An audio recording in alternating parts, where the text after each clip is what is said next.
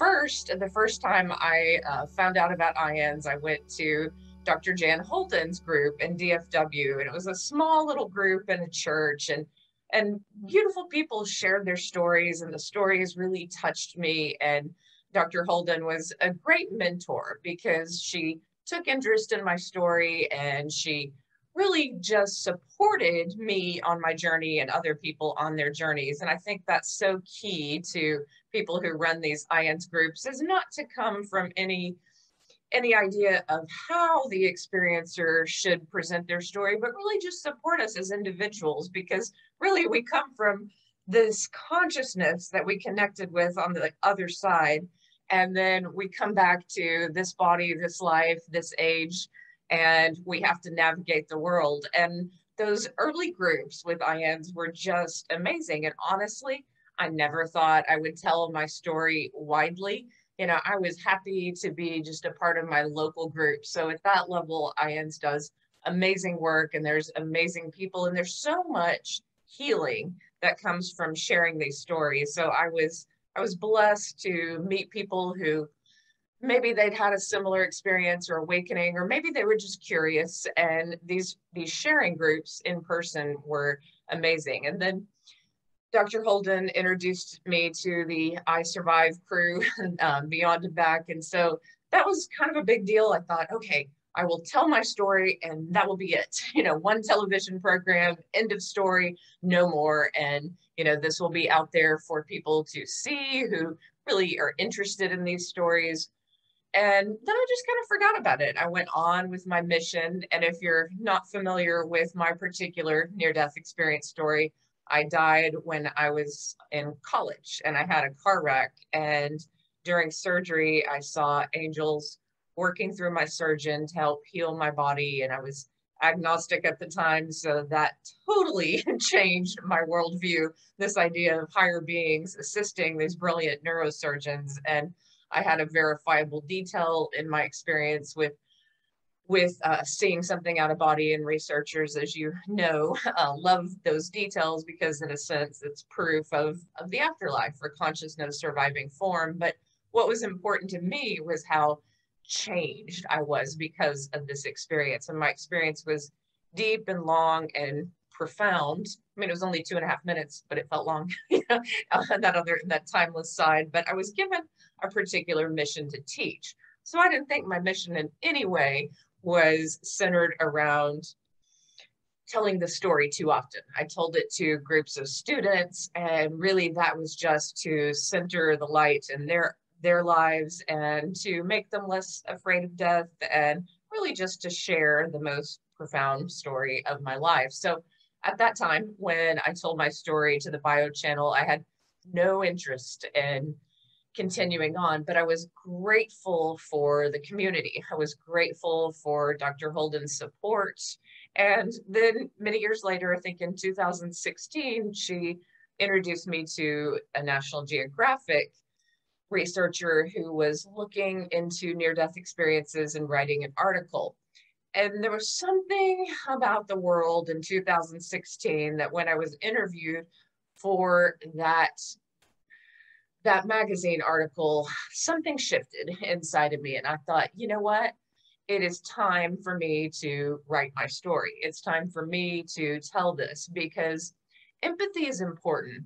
And I have great empathy for the journey of others. And I've spent now at this point, 25 years creating community with students. And I've found that community is deeply healing, because when we let go of our ego and we become one with a small group, even in a class, there's something incredibly healing about that. When I see other students support one another, when I see other students wish the best for one another, when I see students give good energy to people who they normally wouldn't interact with, who they normally wouldn't even know, and would probably just pass on the street and never get to know, but they do get to know one another in class. And I've found that, a lot of this division in society can be completely broken down when we get into groups and share our hearts and share our journeys.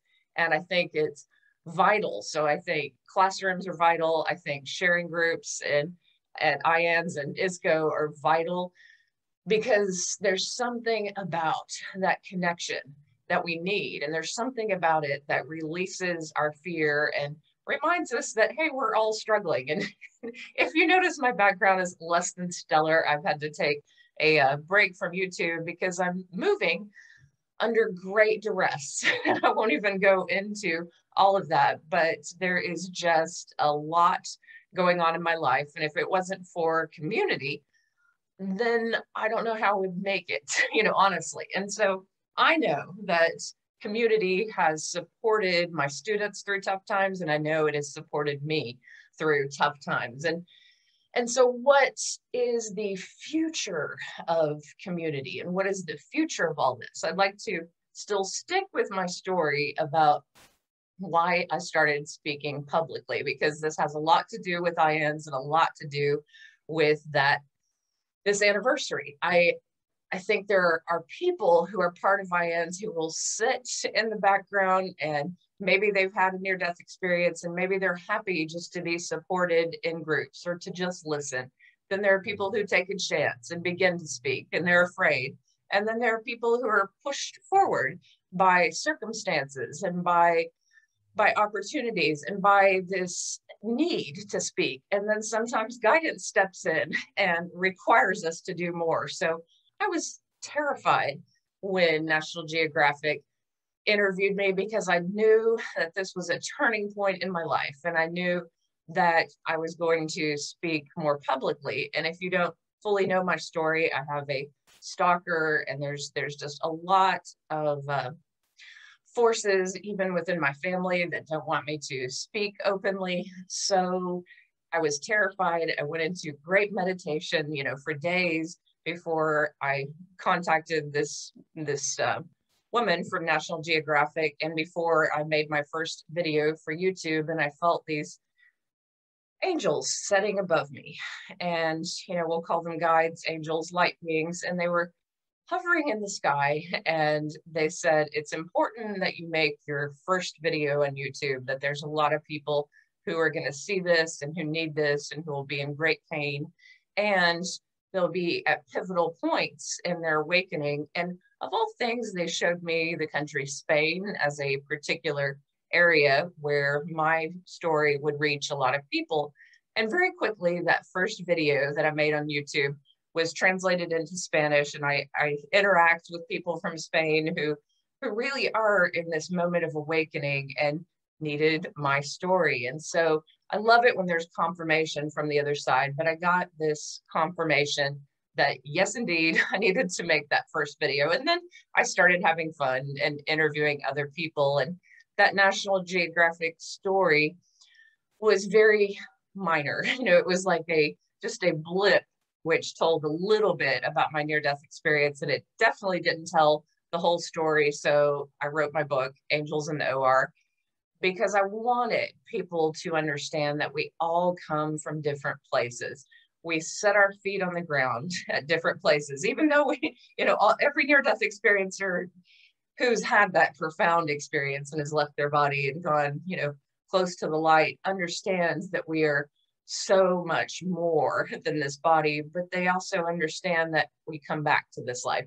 We come back to our set of circumstances, and we come back changed, but yet we're back here in this body. And I wrote that story because I knew there would be other trauma survivors. I knew that there would be, young people who had not yet broken away from their families and who felt, maybe even stalked by family members, or maybe their near-death experiences were caused by family members. A lot of children who have near-death experiences have these because of neglect, assault, different forms of abuse. And so it's very tricky when family members stay loyal to those people who actually caused death in children. And so I knew I would be speaking for people who were under a lot of pressure, or who couldn't speak at that moment about their experiences. And I knew that I had to be that person, who would break open doors in a way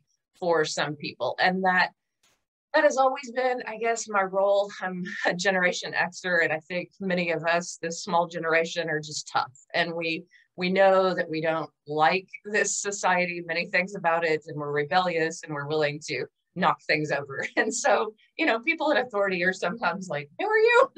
Why are you doing this differently? But it has to be done differently in order to reach this big group of millennials who I've been teaching for so long and who I love so much. So I've been creating community with that group of millennials for so long now, and I feel like I understand that generation, and I understand that that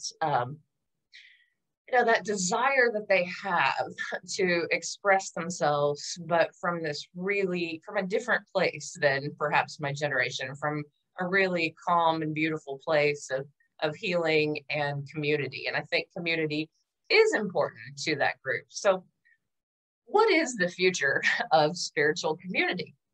And how do we support one another? One thing that I've thought a lot about is, who am I in this landscape and how can I support others? And this year, when I lead summits online and interview different people, I decided to bring in other podcasters and really just promote their shows and really be that person who brings other people together to celebrate other people, because it gets boring self-promotion. Like that, it's not fun. It's so much more fun to be a part of a group and promote this overall connected message, at least to me. And it kind of is a turn off after a while. I mean, I understand, early on, it's a big deal when you publish a book and you're excited about getting a publisher and you're excited about, launching it and all that. But, post after post about my book, it's tiring. It's tiring to hear, and it's tiring to do. So how do we work as a group? Well, we just celebrate one another, and we also support one another, because here's the thing. It's not a competition. So a lot of times people think, oh, well, this person in this hierarchy is more evolved, or this person is like almost all the way to enlightenment, and this person is almost there. No one's enlightened. Like, I've met gurus around the world. I've met, so many famous near-death experiencers. I've met no one is enlightened.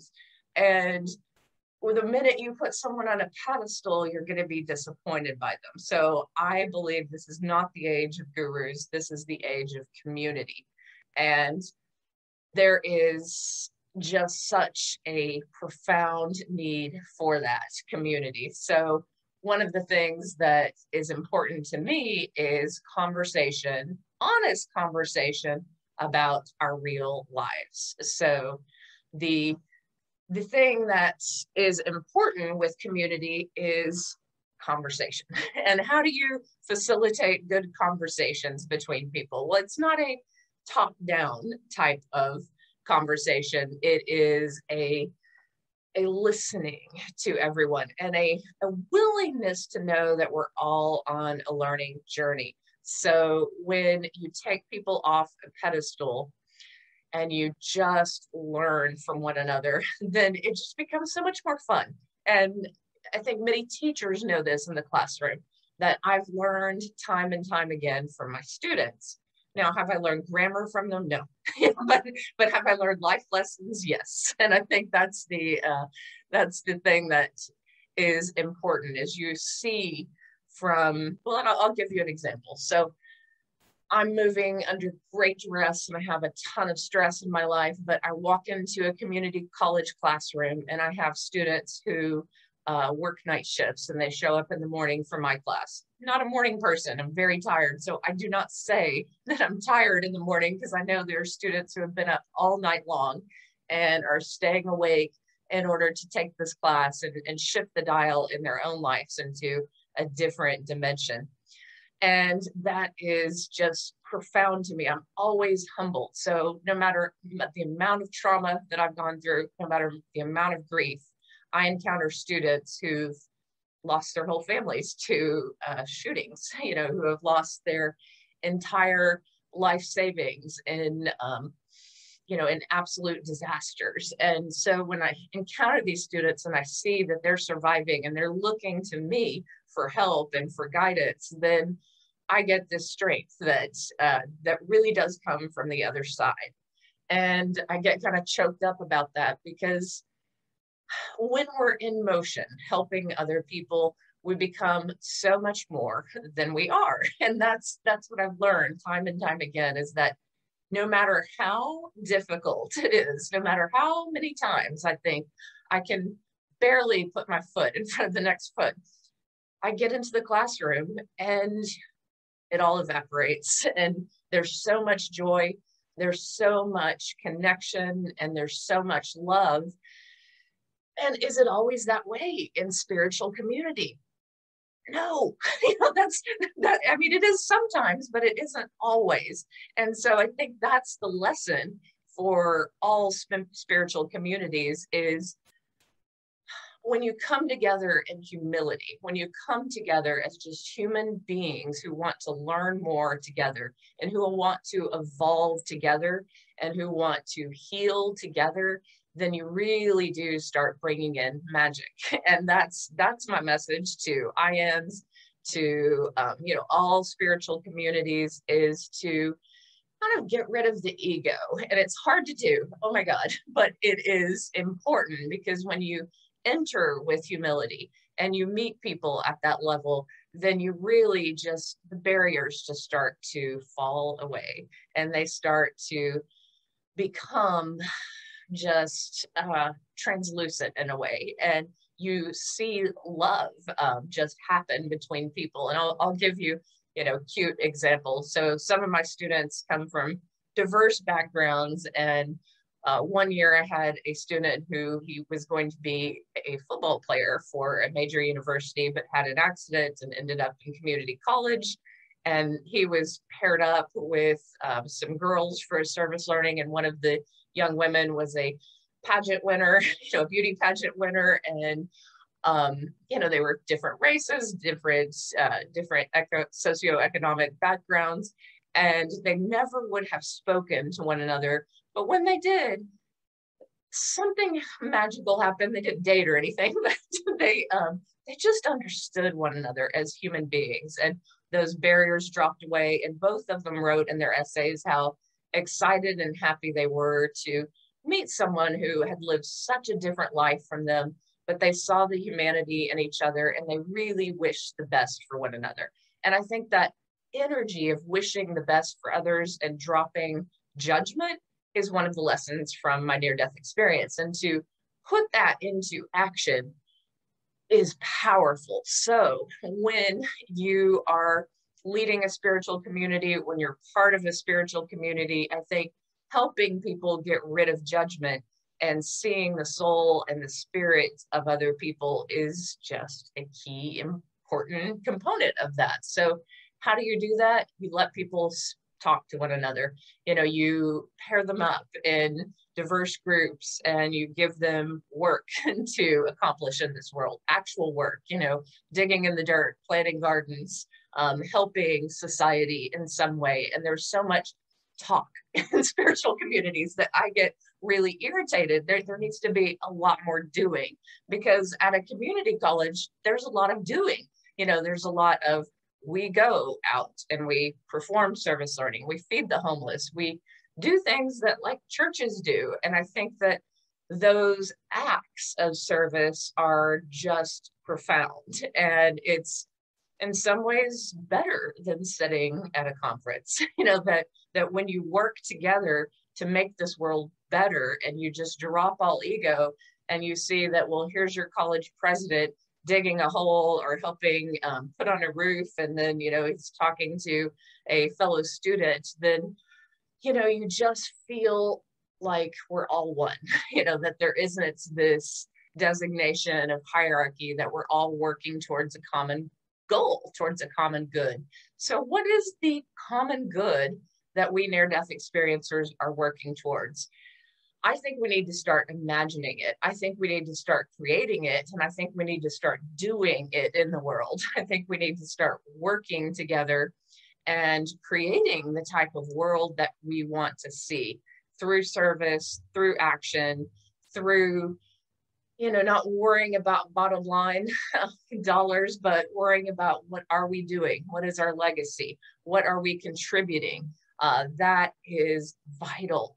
And, it does have a beautiful effect. So a lot of my students who are involved in service do become more successful because they're part of the community and they understand the lineage of how they grew up poor.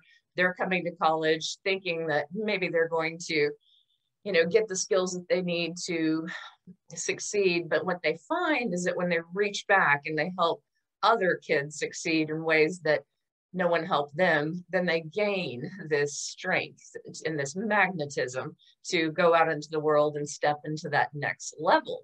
And that next level is being a leader in some ways, usually. And how do we do it? This is, and in some ways I have more questions than answers. I have some answers, but these answers come from years of teaching. And what I've come to realize is that I was given this mission of teaching, both for myself, but also because it's the perfect blueprint and the perfect model for creating a better world. So how do you do that?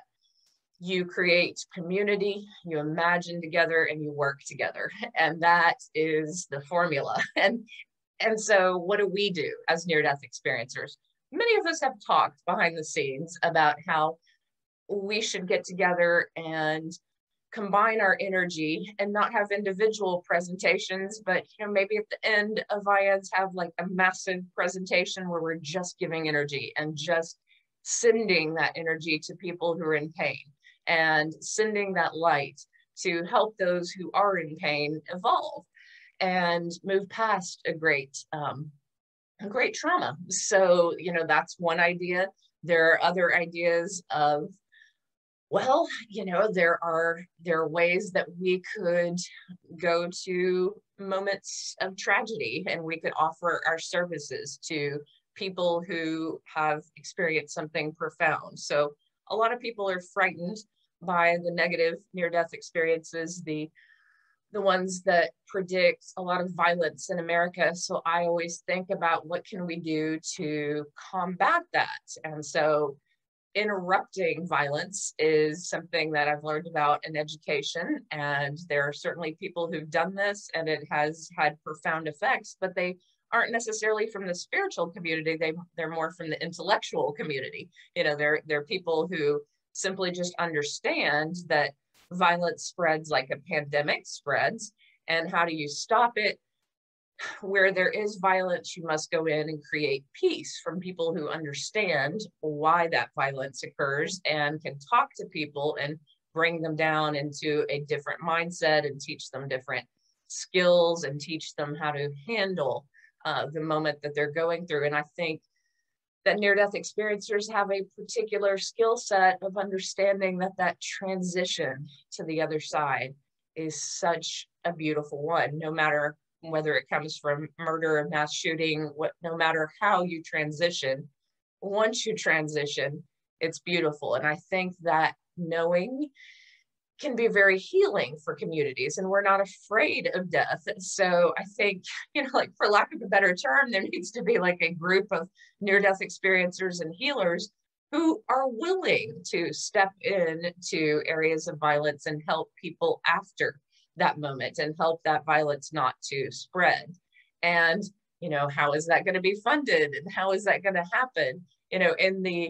In the world, people get so angry, when people make money from their books or from various endeavors. But what if we had a mission, and what if this mission was funneled into something that was clear, that we are stopping, this from happening by providing light and healing in these communities. I think, we try to do things separately. And I look at the near-death experiencers around the world and, we're trying to do things individually in our areas, but collectively we could do so much.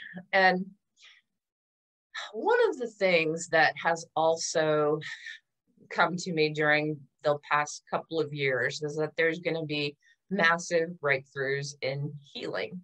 And one of the one of the things that really shocks me, and I don't even fully understand it, is that no matter what industry you're working in, if you're feeling a calling to move into healing, it's probably the right calling. So that may be terrifying to many people. It may be frightening, but healing is just the antidote to the division. It's the antidote to the violence. It's the antidote to really disconnection.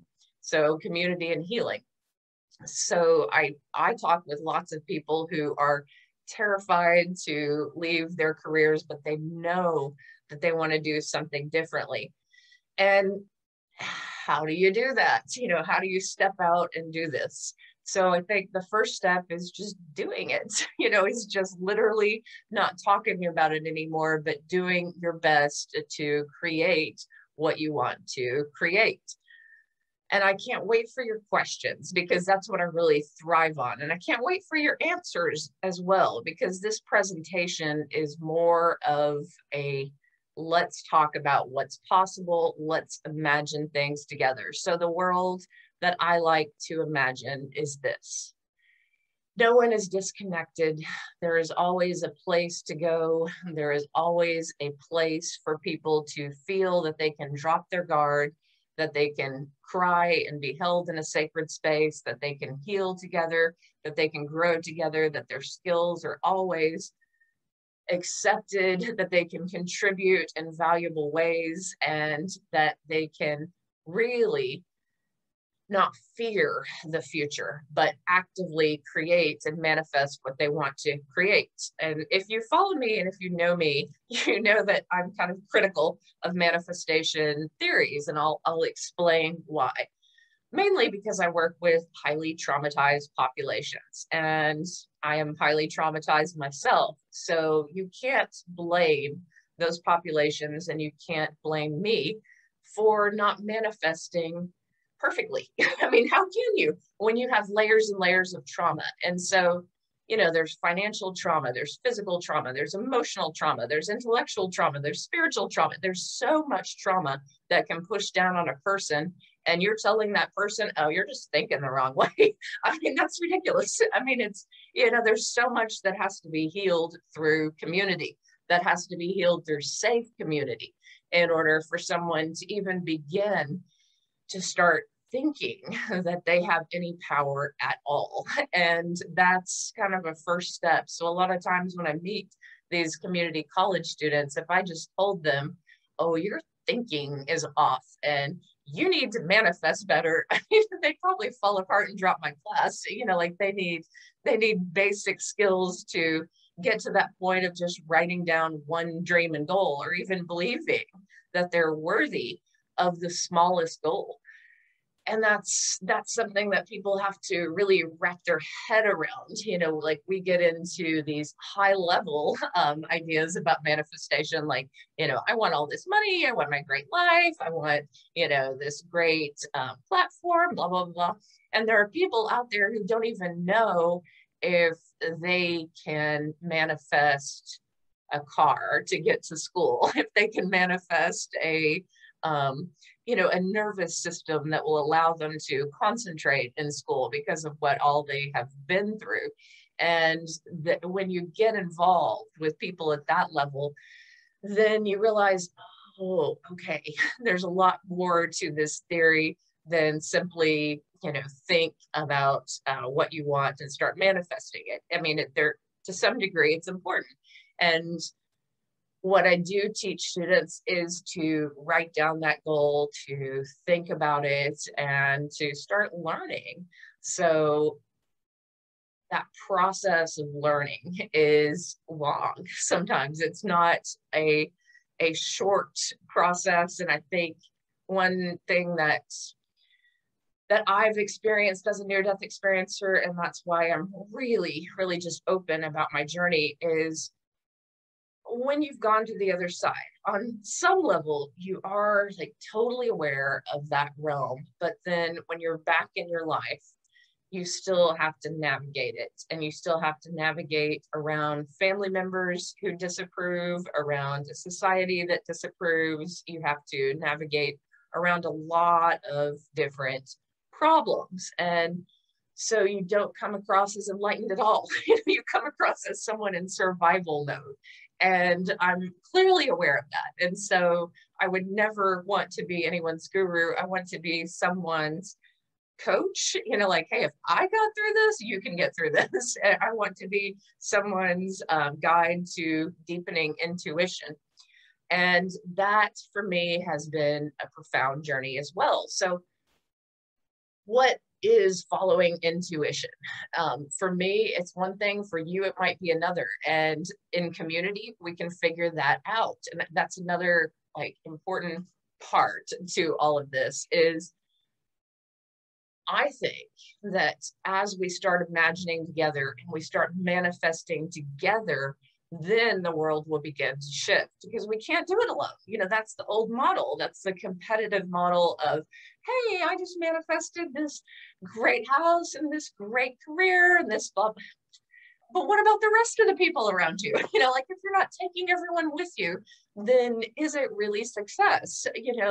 That's just that old model of we're not all one, and one of the things that the near-death experience showed me is we are all one, at this, and it's hard to put this into practice. There's so many things at that spiritual level that are obvious that once we get back into the body, it's very challenging. And one of those is that oneness experience.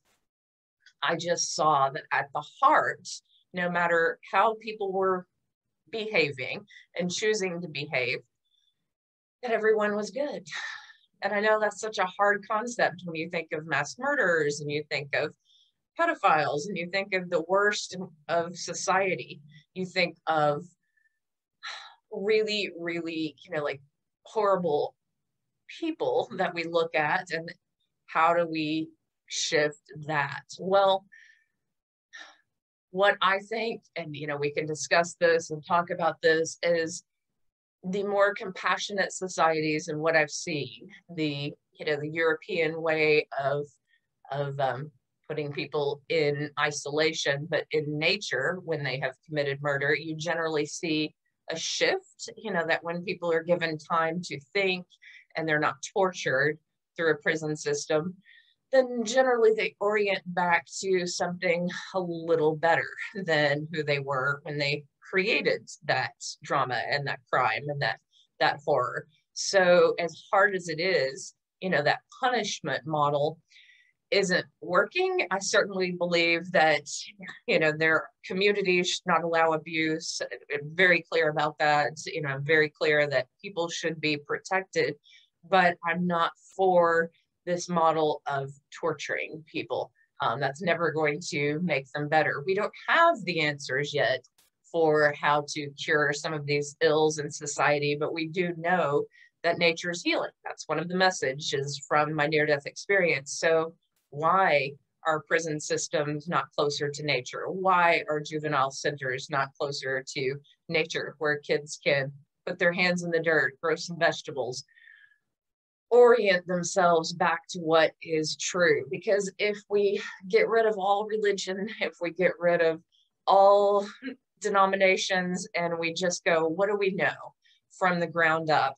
We know that when it rains, we get wet. We know that when we are standing in a lightning storm, that we see the power of nature. We know certain things to be true. So I think this message of returning to nature is also a first step in community. How do you orient people back to health? So a spiritual community focused on nature, focused on service, focused on working together is just profound for me. And I think that that's a key component. And play, because, I see it in teenager and young adult people's eyes, but, when I've taken them to clean up the river, we go outside to meditate, there's this joy that happens in the eyes of these young students when they get away from technology and we just sit outside. Their dial starts shifting to something that is more playful. And we've all seen someone's eyes light up when they play with a pet or they go to a nature center. So play is another component of all of this. So what is the the community that I would like to see form from near-death experiencers. One where we're united, one where, you know, one person is not more enlightened than another, but you just realize we're all on a journey. There was a time when I was an audience member, then there was a time when I just went to my local group, and there was a time when National Geographic covered my story, and I started a YouTube channel, and, you know, now I have a spiritual community. Maybe I'll go back into isolation. You never know what the journey is, but I would like it to be a journey of community.